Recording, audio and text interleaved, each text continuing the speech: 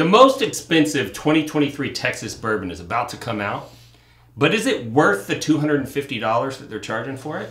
If you want to find out, then stick around.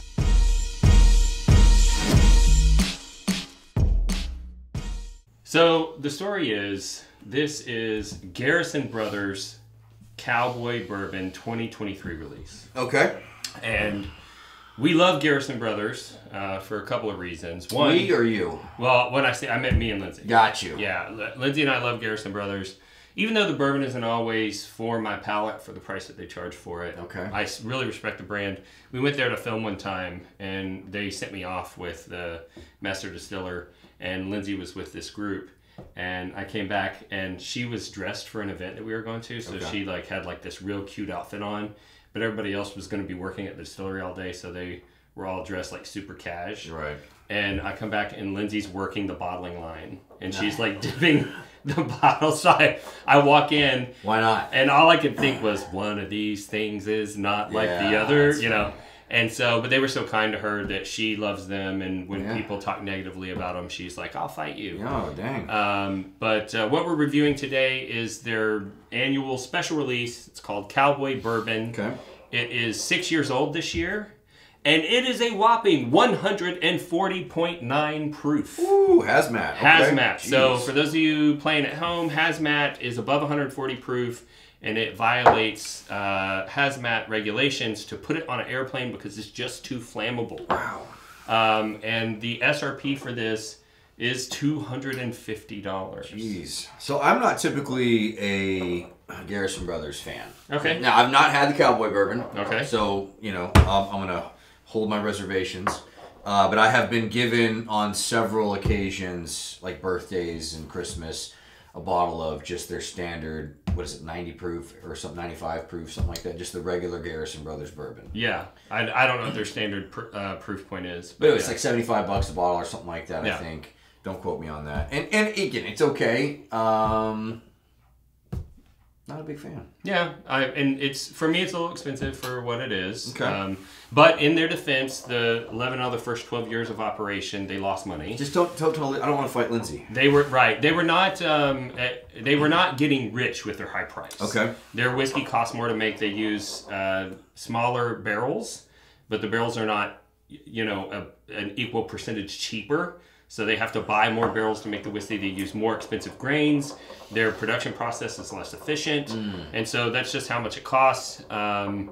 This particular release does come in a 750 ml, and there were 9,600 bottles made total. Okay, so not massive. Not massive. It's about the size of one of the Pappy Van Winkle line. Okay. So most of the Pappy Van Winkle line is around that 9,000 or 10,000 bottles per year, something like that.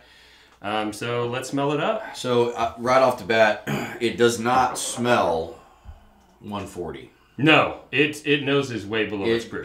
In fact, the nose is fantastic.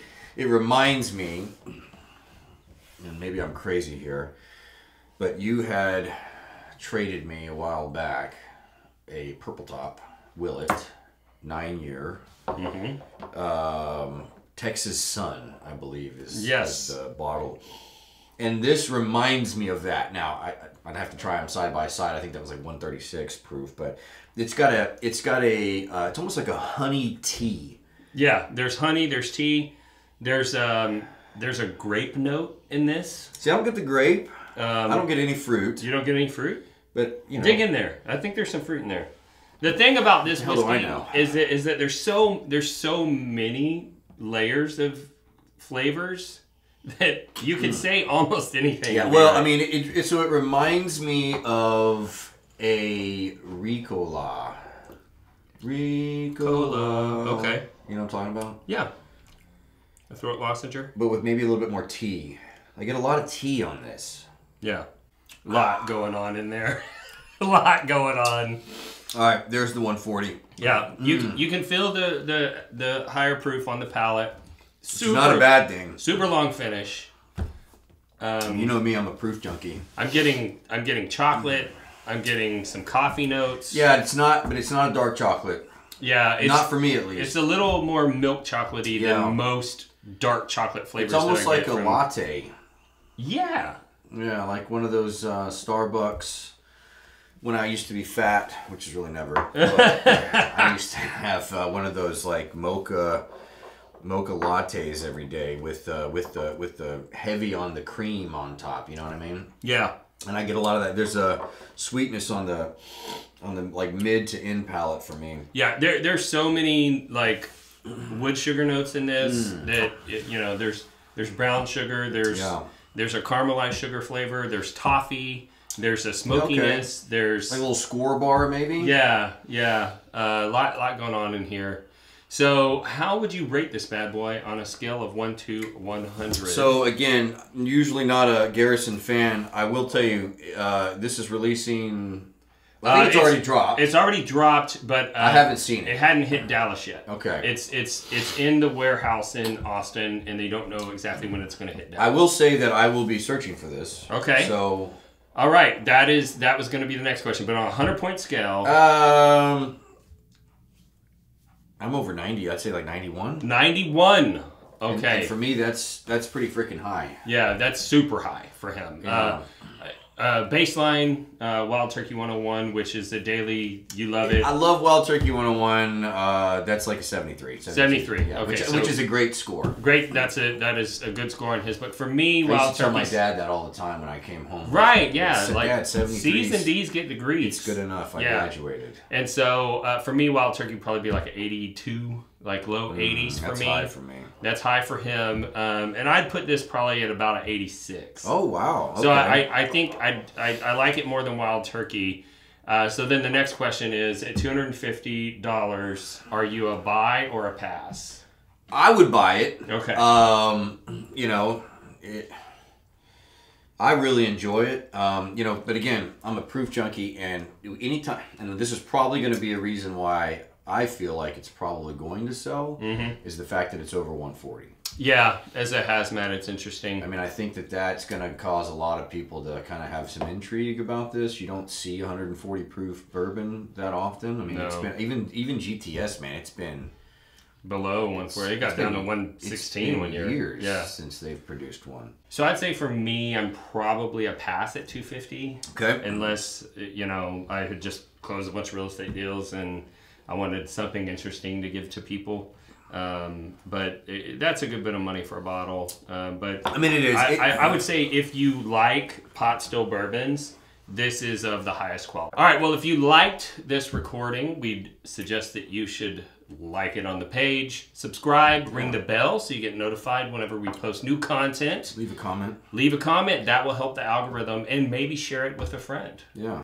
Now it's time for our shameless real estate plug. So you and I... You gonna drink the rest of that? Well, you gotta have something for cheers now. Oh, okay. Yeah. There you go.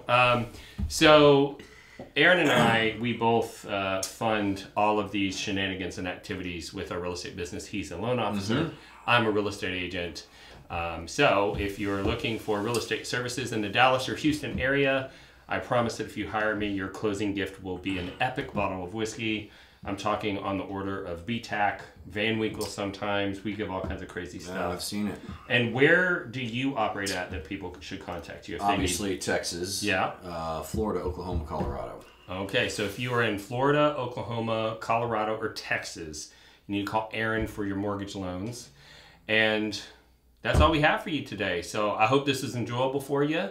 And as always, we love you, and we'll see you next time on Bourbon Real Talk. Cheers.